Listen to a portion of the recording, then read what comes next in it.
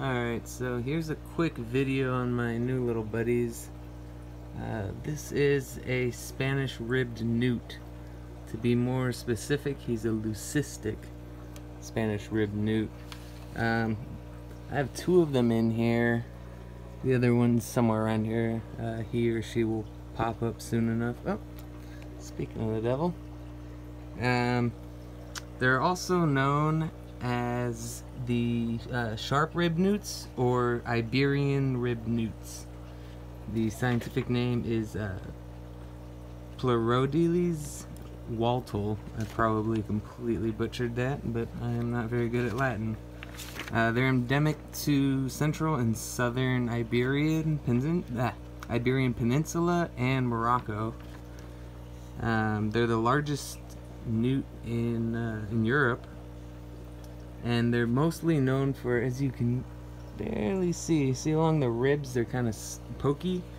They have these ribs. They're able to actually break and push through their skin to penetrate anything trying to bite down on them, and it releases a venomous toxin which will kill, or at least really get the whatever's biting it to let go.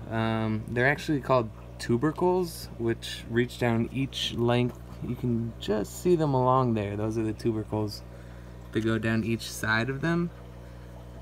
These ones are still imps, which means they're young, little youngins.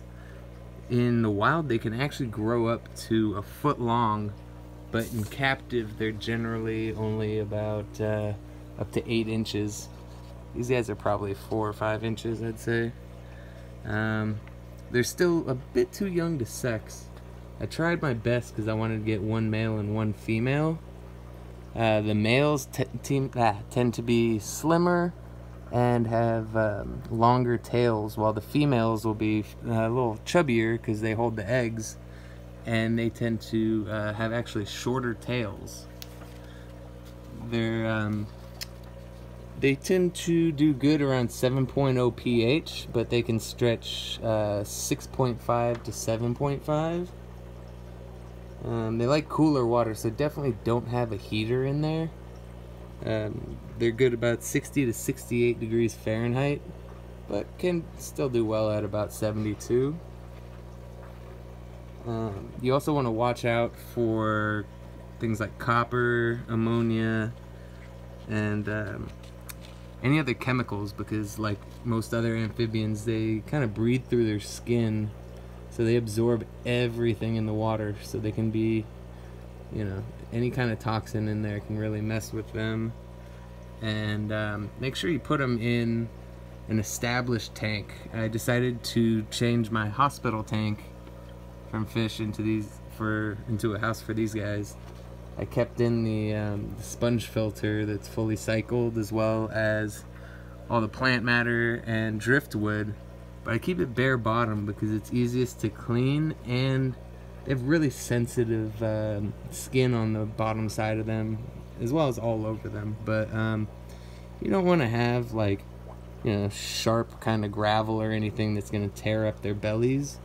As well as you don't want to have any small gravel that they can swallow, because when they're eating things, they kind of suck everything in, and you don't want them to choke on that or get it stuck in them.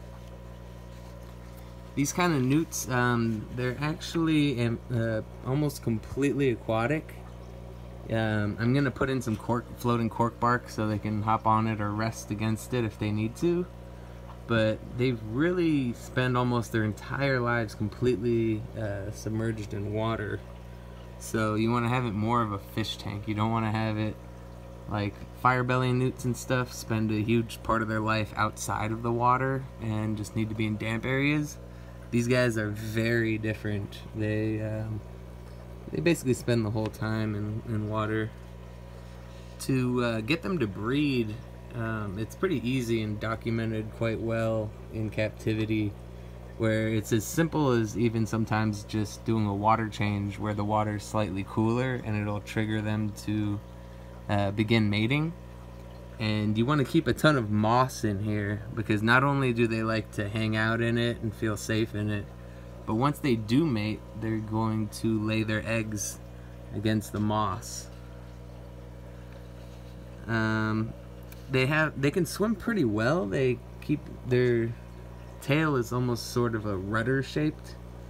They have kind of a fine line along it and can use it as a bit of a little propeller.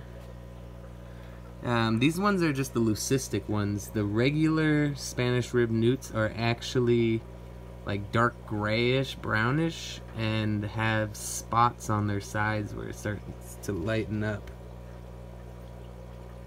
And yeah, that's, I'm pretty sure, just about it. If you have any questions, go ahead and let me know below. They actually feed a lot on insects, and bloodworms work well, live worms, tadpoles. In nature they eat mostly tadpoles, insects, and worms. But if you get them young enough, about this age, you can actually get them to start eating pellets, like Zoo-Med Newt pellets, or any other kind of pellets that are a very high percentage of protein. They need a lot of protein. But you can really get them to start eating pellets as long as you get them while they're young and can kind of, you know, get them on there. Otherwise, just feed them live things like bugs and worms. Sometimes you can put crickets up on floating plants and they'll snag them down. Yeah, that's about it. If you like this, please like and subscribe. And yeah, I'll see you on the next one.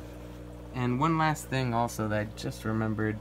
I'm keeping these in an 8-gallon tank at the moment, but everybody recommends that you keep them in at least a 10-gallon, especially when they get larger. For little imps like this, they can do alright here, but you want a 10-gallon or larger. Especially, they're good to be kept in groups. You can keep 8 to 10 of them as long as you have a big enough tank. But you want to gauge that on, you'll see when they're in there. If they look crowded, you're going to want to get them something bigger. But at least a 10-gallon for adults. And if you're going to have a large group, a lot more. But yeah, thanks. Hope you enjoyed. And one last bonus fact, sorry for butting back in, but I also remembered that I forgot to mention, I'm using the sponge filter. I might actually either lower the amount of air going through it or bring it up to the surface, because these guys do not like any current at all. They like really still water. So if you have a sponge filter, that's ideal. You don't want to hang on the back, that's gonna flush everything around.